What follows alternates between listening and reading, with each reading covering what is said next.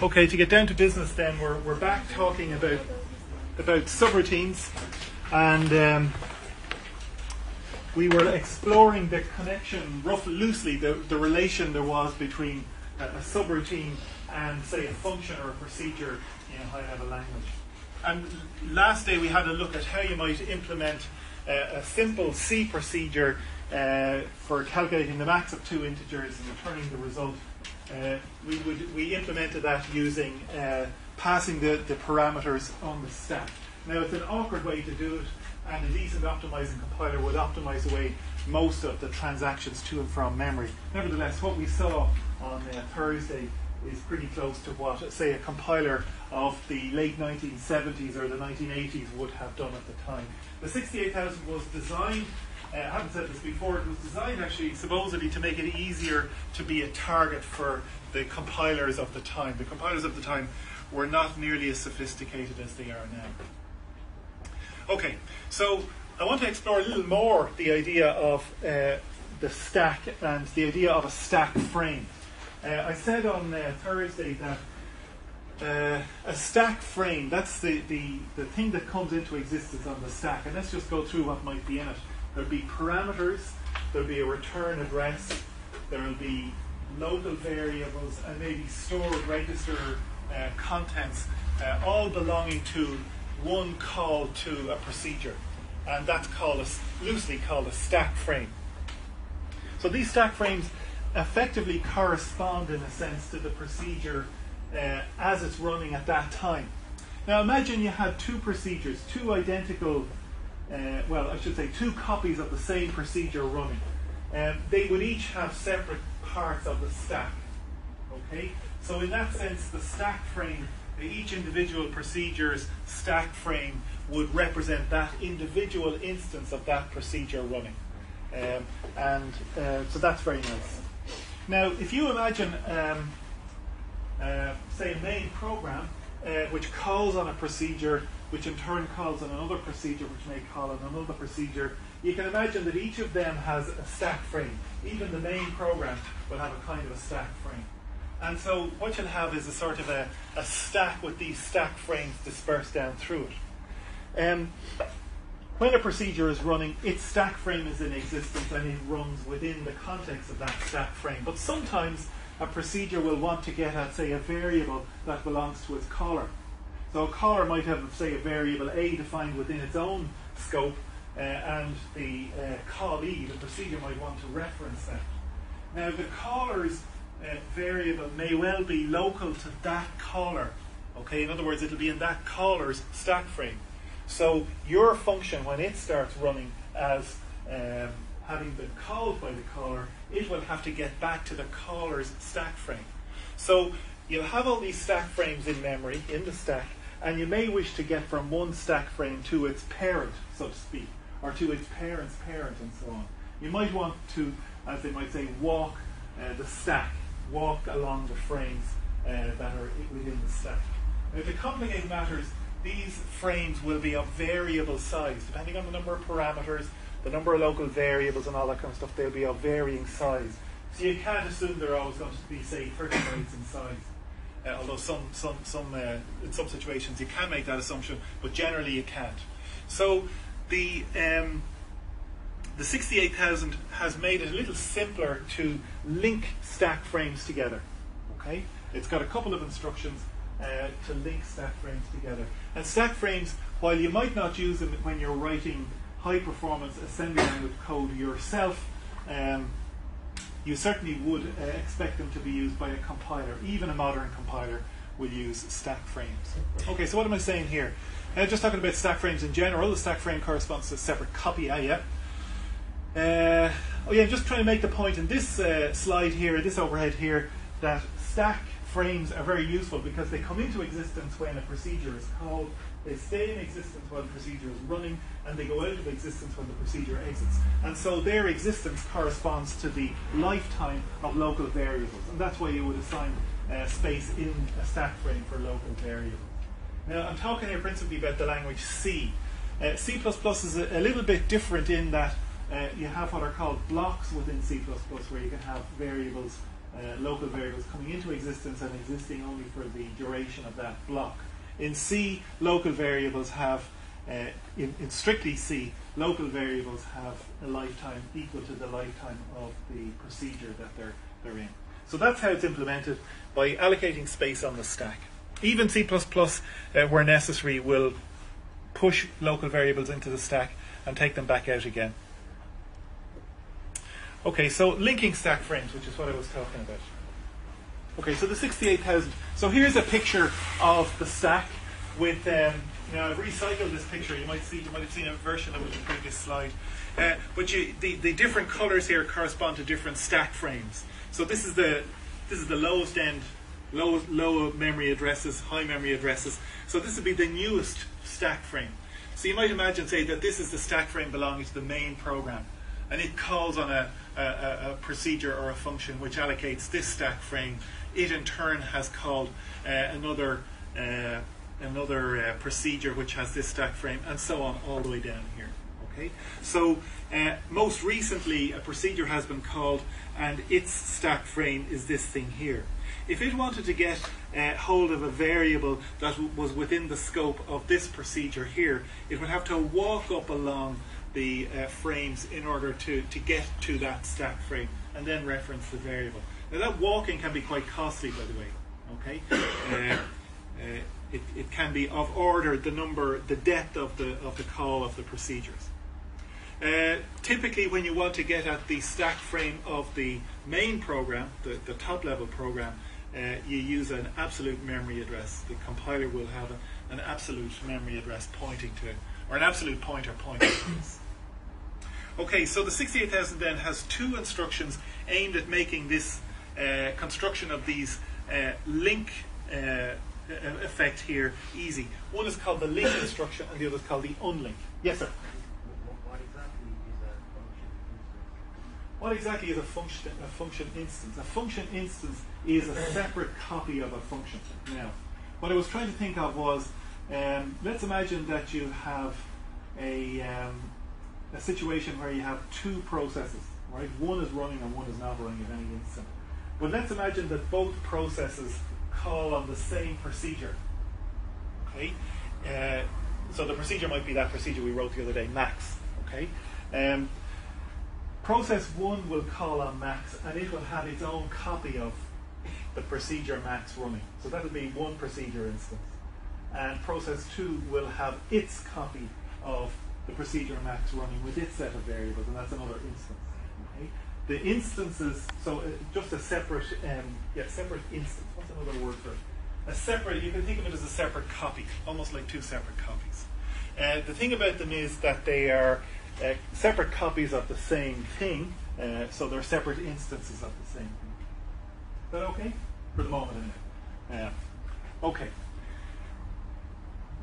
Now the link instruction allows you to construct one of these links here, and the unlink at the start of a procedure, and the unlink instruction allows you to deallocate it or get rid of it at the end.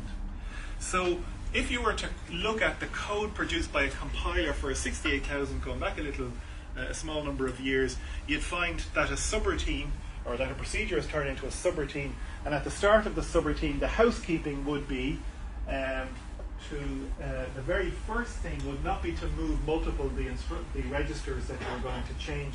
The very first thing would be to set up a link, the link register, using the link instruction. So the first thing would be to set up a link. The second thing would be to save the registers using move multiple, and then you would get down to the body of the subroutine. You'd execute the code in the subroutine. Then at the very end, to exit, you would move the register contents back to restore their original values. You'd unlink this link, the stack frame link, and then you'd return. So you'd have two special sort of housekeeping instructions at the start: link and move multiple. At the end, you'd have three. You'd have unlink, so you'd have move multiple, unlink, and return from subroutine. So I invite you to have a look. You're going to have to look at the link and unlink instructions. Now, you should go back to the website and download one of those 68,000 manuals, either the user's manual or the programmer's manual. The links, they were dead until about half an hour ago. But when I went to do the same thing, I found that the update of the website was incomplete, I'm sorry to say, so they should all be working now. Okay? But if they're not, please let me know. The link is quite a complicated instruction, and we might take a tutorial on Thursday where you'll use it. There's one other thing that the link instruction is very useful for, even if you don't want to use the functionality of linking back through stack frames, and that is this. Suppose you're writing a program, and suppose you're writing a subroutine, and you know that the parameters are going to be passed on the stack. Let's say that. Okay, so they'll be in the stack. And when the subroutine is called, there'll be the return address there as well. Okay. Now, as things stand at the moment, you have to work out in advance how many registers you're going to save. Okay. In order to work out how far back up the stack you have to go to reach any of the parameters. Now, that's a mess because very often you don't know in advance how far back you have to go in order to reach the parameters because you don't know how many registers you're going to save. What you can do instead to get around that problem is to use a link instruction to put, as it were, a fixed point in the stack frame from which you can reference back up to the parameters. Okay, so the link instruction is very useful as a sort of a platform almost in the stack off of which you can reference the parameters without having to worry about how many register contents you save, whether it's 2 registers or 4 registers or no registers. So the link instruction is very useful for that. And maybe we'll take an example in the tutorial to get you to look at that. Okay, so the link and unlink instructions. Typical complex instruction set computer instruction does a few things. Okay, if you were implementing it on a RISC machine, you'd require 3 instructions actually. You'd require 3 instructions to implement the link, because it does 3 separate things. But have a look in the programmers or users manual. In the programmers and users manual, you'll find talk about 68000, 68020, 030, 008, and a whole lot of other instruction sets. Stick strictly to the 68000 instruction set. So that's one thing. The other thing is that every instruction has a 1 or possibly 2-page explanation of what it does. Right? So have a look. Your time will be rewarded. Okay. I'd really like to go on about that, but I'm not going to do it right now. So I want to start talking about instruction encoding. I'm not going to get down into the detail of exactly how instructions are encoded. That's the job of an assembler. The assembler knows what codes to use. But we are going to have a look at instruction encoding because it's the key to understanding how fast instructions execute on the 68000 certainly. Okay? So we want to have a look at instruction encoding with a view to working out how fast instructions execute, but we'll also use it later to have a look, not too much later, just to have a sort of a brief overview of how what an assembler program that converts your code, your assembly language code into machine code. We want to have a look at what it does, what the assembler actually does. So we need to look at encoding schemes, and it's actually very simple. The idea is very simple because the 68000 is so elegant and so old that the approximations we're going to make work to a very large extent. Okay, so the approximation, I can tell you what the approximation is here. The approximation we're going to make here is that the operational part of an instruction, a move, or an add, or a multiply, or a divide, or compare, or clear, that those operations take no time at all to execute on the 68000. So that's our approximation. So all the time that's taken by instructions in a 68000 is taken by fetching them and by fetching any operands that are associated with the instruction. So we're going to discount the time it takes to actually perform the operation in question, whether it's an add or a compare or something like that. Now it's an approximation, and we will tune up the approximation a little bit later, but we'll start off with that approximation. If we can work out how much time it takes to fetch the instruction and to fetch any operands associated with the instruction, and maybe to put away operands afterwards back into memory, then we can use that to estimate how long an instruction takes to execute. That's it. Okay, so that's the approximation. It's approximate, but it's pretty accurate in the 68000. It's not very accurate on much more modern machines, so it wouldn't be all that accurate in, say, the PowerPC or in the Intel 8086 family, and so on, or maybe even the ARM. The reason is that it does not take into account the effect of instruction and data caches. Now, they will make instruction fetching and data fetching, generally speaking, considerably faster, very considerably faster. So, but even in those cases, the utility of adopting this approach is that you'll get a very worst case. That's the slowest possible execution time. You get the worst case estimation of execution time using this approach. Okay, using this approach, and that's very useful if you're interested in making sure your program works within a particular amount of time in the worst case, say in a real-time situation. Okay, so we begin. You'll remember that everything is encoded in binary. Now, just to refresh your memory, everything means the instructions themselves, like move or add or whatever, the operands, whether they're numbers or characters or floating point numbers or matrices or whatever they happen to be, sets, doesn't matter. And the addressing modes themselves, how you reference these things, is also encoded in binary. So the addressing mode address register indirect with pre-decrement, that's got a particular code in binary. Now, if we were talking about a reduced instruction set computer, a RISC machine, then it's a feature of RISC machines that every instruction, when it's encoded in binary, occupies the same amount of space, usually 32 bits, well, not invariably, usually 32 bits. And that makes it much easier for the hardware of the RISC to work out what's happening, what's about to happen, looking into the instruction stream, looking further ahead in the instruction stream. Because it knows that if it goes 32 bytes, or 32 bits ahead of where it is now, it'll see the next instruction. 32 more bits will get it the one after, and so on. Now, in a complex instruction set computer, such as a 68000, instructions will be of varying length. Okay? And that makes it a lot harder to look ahead as it happens. And so that's one of the reasons that looking ahead is much harder on a complex instruction set computer.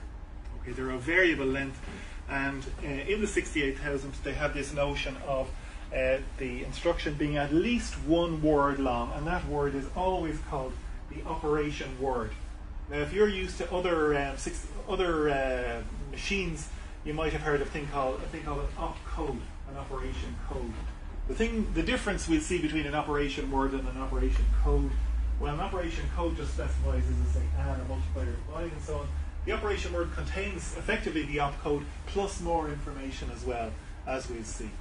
And so a 68000 will have at least one operation word and will have 0 or more extension words. Okay, that means that we can now straight away make an upper speed estimate of a 68000 instruction. Okay, if the 68000 instruction contains no extension words, and we assume that the operation takes no time and requires no fetching of operands because they're all in the processor, in registers, then we can say that a 68000 instruction takes as long as it takes to fetch one word. That's it. Okay, that's the upper speed limit, like the speed of light in physics, supposedly. We can say that the very fastest the 68000 could run down a hill with a trailing wind, and good air pressure and all that kind of stuff, is as long as it takes to fetch one operation word. And that takes, on the 68000s that were in the original Mac Plus, which is going back a long way, fetching one word takes a half a microsecond. Okay, so that means that the 68000 on a good day, all things going its way, has a maximum instruction execution rate of about 2 million instructions per second, 2 MIPS. Okay, now that thing over there has an instruction execution rate of about 2,000 MIPS on a good day down a hill with a trailing wind. Okay, nevertheless, this is how you would estimate its highest speed in that worst case scenario. Okay, but unfortunately, it's much slower than 2 million instructions, 2 million instructions per second. It's a good bit slower than that. Not that it matters all that much. So the overview of executing an instruction on any machine, but particularly in the 68000, is this. The first thing it'll do, so this is being done in hardware. This is not a software algorithm. This is being done by the synchronous logic in the machine. Okay, so the first thing it's going to do, you can imagine, is it's going to fetch the operation word. That's the very first part of the instruction that will contain considerable amount of information about the nature of the instruction. We'll see in a few moments. It'll have to decode the operation word. Okay, so the operation word comes in. It comes in across the bus, lands in a holding area, has to be decoded by the logic of the processor, and the decoding then will determine what the 68000's hardware does next. But one of the things that the hardware may do next is to fetch the rest of the instruction. So if it can determine that there's more to the instruction by looking at the operation word, it will start fetching the rest of the instruction. And it's a variable length instruction, so you'll have the operation word will have been fetched at this stage, and there will be 0 or more extension words, 0 to 4 actually, 0 to 4 extension words to be fetched. Okay, and we'll see what's in those extension words in a little while, and you'll see how to figure out how many extension words there be, and so on and so forth. Once the extension words have been fetched, the complete instruction will be in the processor, and you can imagine that what's going to happen then is the hardware will determine whether there are any operands to be fetched. So typically, for example, an operand might be in a memory location, and it'll have to be fetched. It could be a byte or a word or a long word, or maybe in the case of move multiple, a succession of long words. But in any case, it's going to have to fetch those off-processor operands. Right? Okay, so you fetch the operation word, fetch any extension words, fetch the off-processor operand. So you can see all this is going to involve the bus to get the information from memory or from peripherals into the machine. Okay? Once everything is in the processor somewhere, the operation itself can be performed. And we're assuming, as our approximation, that takes no time. Now it turns out that, of course, it does take a little bit of time, but that time is hidden from view, essentially, as we'll see. Okay, but our approximation is that it takes 0 time. And then once the operation has been performed, let's say it's an add or a pair or something like that, then it may be necessary to take the results and to put them back to memory off the processor. Like basically, if the thing has to go off processor, it's going to take time. Now these asterisks here indicate that no bus operations take place as a result of while these things are going on. So the operation word is fetched, and so the operation word is now in memory and it's being decoded there. Okay, it's not giving rise to any operations on the bus. Likewise here, when the operation is being performed, it's not giving rise to any bus traffic. Okay, so in both of those cases, there's no bus traffic. There's going to be bus traffic here, there's going to be bus traffic here, and there'll be bus traffic here. Okay. Now the instructions may not do all these things. So for example, if there are no extension words, there'll be no fetching of extension words. If there are no off-processor operands, there'll be no fetching of them. And if there are no results to be put back out into memory or out to a peripheral, then there'll be no put away, as it's called, the put away phase. Right. So that's how the instruction is going to get executed. Now, what's going to be in what? Well, I think I might have a picture coming up here. So let's see if we have this. Yeah, this is the way it will look. This is the way things would look. The PC, just for example, the program counter is pointing at an instruction that's going to be executed, and you can see it's going to take 1 to 5 words. Yes, sir. What exactly would an off-processor operand be? What would be an example of that? Sorry, what would be? An off-processor operand. An on-processor. Well, an off-processor. Yeah. Okay. Well, I'm glad you asked me that question. The situation is, roughly speaking, that the 68000 is implemented as a single chip, okay, single piece of silicon, and all of the registers, like the data registers and the address registers, the program counter itself, the status register, they're all in the chip. They're all it takes no time at all to reference those, and they're all in-processor operands. Off-processor operands are everything else, everything that has to be fetched across the bus. Okay? So an instruction then is going to look like 1 to 5 words. And you might imagine that this picture contains that information. Okay, 0 or more extension words. Okay, so what's going to be in the operation word is going to be the opcode, as it would have been called on older systems. So it would specify, for example, the operation itself. Is it add or move or compare or so on? The size of the operation. Okay, is it if you have to specify it, say .w and so on, .l. So that's going to be in the operation word. Remember, the operation word is 16 bits wide. The second kind of thing that's going to be in the operation word is the kinds of addressing modes to be used. Okay, so for example, if the first operand is to be fetched using data register direct, that information will be part of the op word. If the first operand is to be fetched using absolute memory long, then that specification will be in the operation word. The specification in that case will be that you're using absolute memory long. What would not be in the operation word is the actual address itself. Why not? Logically. Yeah, because the address is going to be a 32-bit quantity, so there's no room for it in the operation word. So you're going to have to spill that over. So you might logically expect that that if you have a 32-bit address, it's going to take 2 extension words to specify it. But back in the operation word, the specification of how the operand is to be fetched is there. So you might say it might have within it that the first operand is to be accessed using absolute memory long. So it'll have that, but it won't have the actual address itself. What else will it have? It'll have the registers themselves. So let's say you say, okay, this operand here is going to be accessed using data register direct. That'll be in the operation word, but also the register in question, D4, for example, or D7, whatever. The register specification itself will be there. There's one exception to that which we haven't come across yet. It's a fancy addressing mode, which we'll talk about later. So again, we can imagine, for the sake of simplicity, that whatever registers are being used to reference address operands, those will be specified in the operation word. So it contains the opcode, the size, the kinds of addressing modes, and the registers involved, with one exception. It will also contain quick immediate operands. Okay, so add quick, subtract quick, move quick.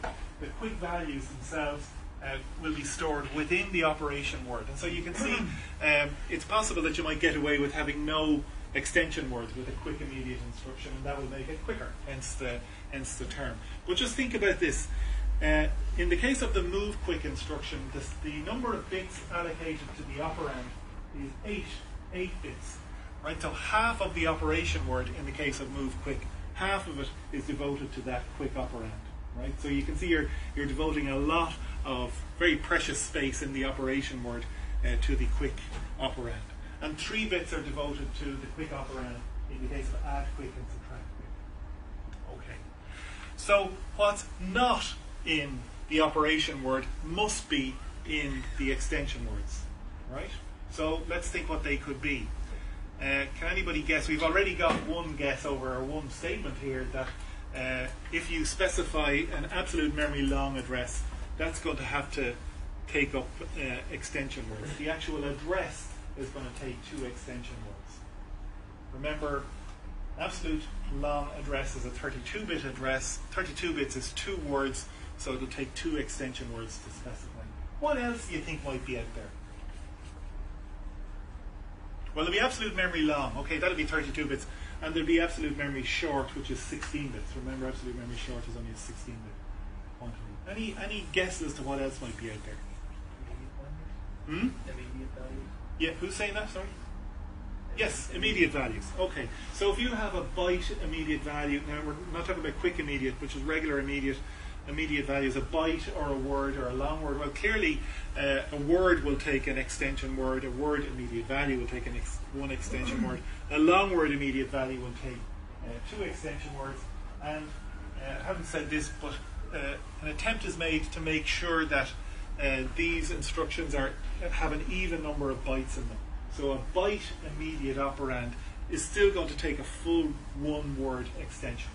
Okay, it's not smart enough to do anything like that. Okay, so we'll have absolute addresses will be out here, immediate operands will be out here, and I actually introduced, without telling you, an extra addressing mode the other day when I was referencing things in the stack. Do you remember that? I had, say, 4 past A7 and -7 past A7 and all those kind of things. I better talk a little bit more about it, but that's called address register indirect with offset. And an offset would also be stored out here. Okay? So the kinds of things you'd have in the extension words are immediate operands, memory addresses, absolute memory addresses, and offsets. And one other thing which we'll talk about in connection with this exception later. So that means then that by looking at an instruction as written, you could work out the size of the instruction. And you could also think about how the instruction operands could get fetched. And so you could actually work out the total number of bus transactions, shall we call them, that would be needed to fetch that instruction, its extension words, all its operands, and to do a put away. And that's how you calculate how long the instruction takes to execute. So let's try it out. Okay, so I'm going to move up this screen here, and if I may, I'm just going to clear this screen. I'm going to try to clear the screen.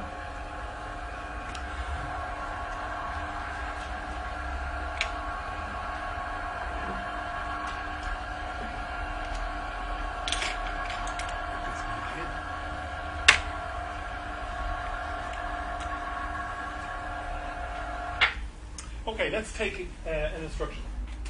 Let's imagine it's this one here. Now we have to walk through it pretty carefully. Move a long word from D0 to A4. Okay, now we have to try and visualize what's going on here. Okay, so we have the possibility of, we have the certainty of an operation word and the possibility of extension words. And we have to work out all the bus activity that this instruction gives rise to. So what I've said is the operation word, okay, so the operation word is going to contain, and I want to do this sort of pictorially, okay? The operation word will contain, in respect of that instruction, it will contain the following, right? It will contain the operation itself. So it will contain the fact that it's move. Right? Okay, so it will contain the operation. It will contain the size of the operation. So we get the .l there. It will contain the fact that the first operand is to be referenced using data register direct. So if I can just put in here for the moment dn, okay, so it's using some register. And it will also contain the fact that the second operand is using address register direct, an. Okay, so it will contain all that. It will also contain the register values themselves, the register numbers themselves. So it will contain the fact that that n is actually 0, pardon me. And it will contain the fact that this one here is 4. So in other words, it contains the complete instruction. So that means, so that's the first thing. So we don't need any extension words.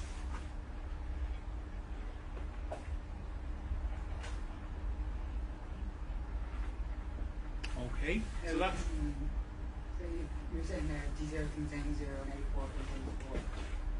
How, if they have values bigger than like a byte or a word, can they still fit in the extension? How is their value in there? Sorry, I may have missaid that. I'll just go back over it. I may have confused you.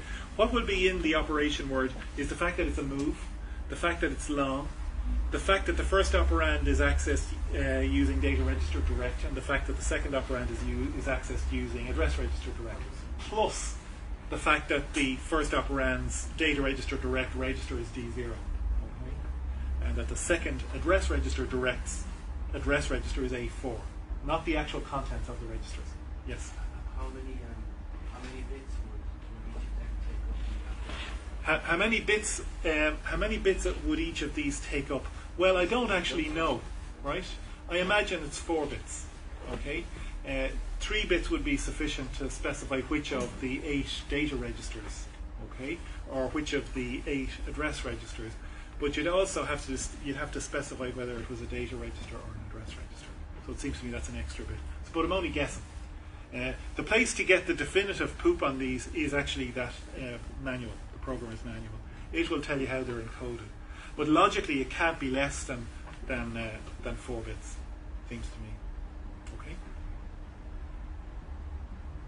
Logically, but then your mileage will vary. Okay, so it appears to take no more extension words to completely specify that instruction. But now when the instruction executes, when it actually is performed, is it going to give rise to any further activity on the bus? And the key, which I think was behind the question that was asked here earlier, the key is to work out whether the operands in question are already on chip in the processor or not. If they're in registers, they're in the processor. If they're not in registers, then somehow they will have to be fetched. If they're at memory locations, specifically, then they will have to be fetched. Well, what's the story? Is the first operand out in memory? Huh? No, it's not. It's in a register. Okay. The second, and its destination is a register. So there's going to be no extra traffic on the bus because you're just moving something from one register to another. So there'll be no operand fetch, let's say.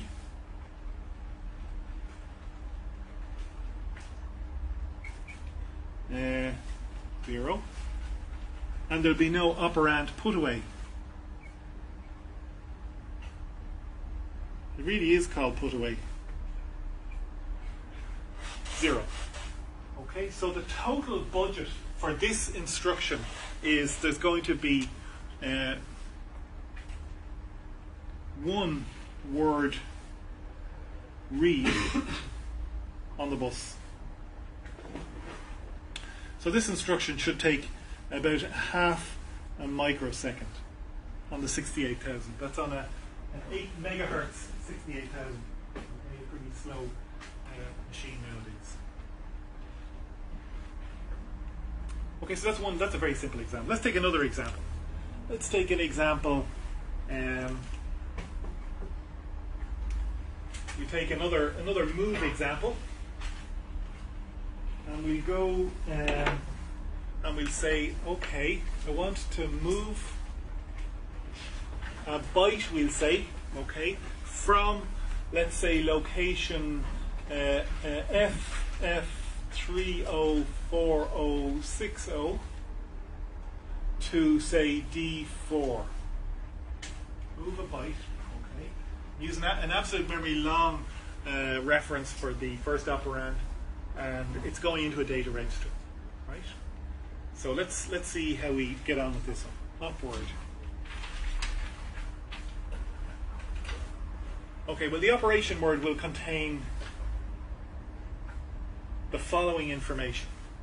Okay, it'll contain the fact that it's a move, the fact that it's a byte, the fact that the first operand is absolute memory long.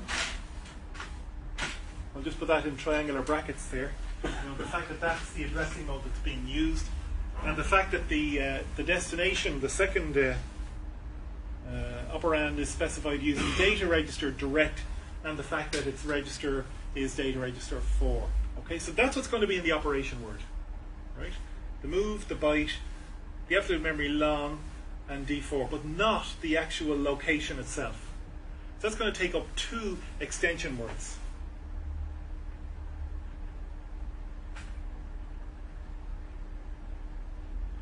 And they will have to be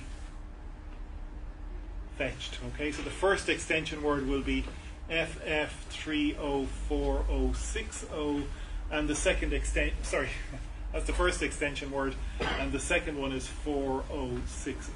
Okay, so 2 extension words. So this is not to scale. Okay, this here is 1 word. This here, let me just redraw it to make it a bit more a bit more obvious.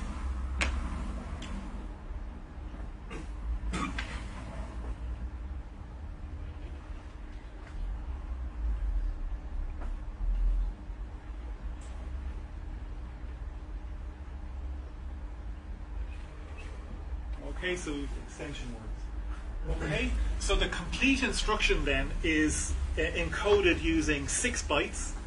The operation word contains most of it, most of the sense of it, but the extension words contain the actual addresses themselves. Okay, so I'll finish up. I realize it's 10 to 1. So we have to read the instructions, operation word and extension word. It's going to take 3 words to read the full instruction. And then, well, let's think about it. Once it knows where the byte is, it's going to have to read that byte as well across the bus. The byte is off chip because it's not in a register. It's got to be in memory, so it's going to have to be fetched across the bus. And it's going to take, the bus is able to transmit or carry 1 word at a time. And 1 byte will fit into a word. So we'll have operand fetch 1. So from FF304060. Once the byte has been carried across the bus into the processor, it's going to be put into D4, so it's not going to be going back out again, so there's going to be no put away.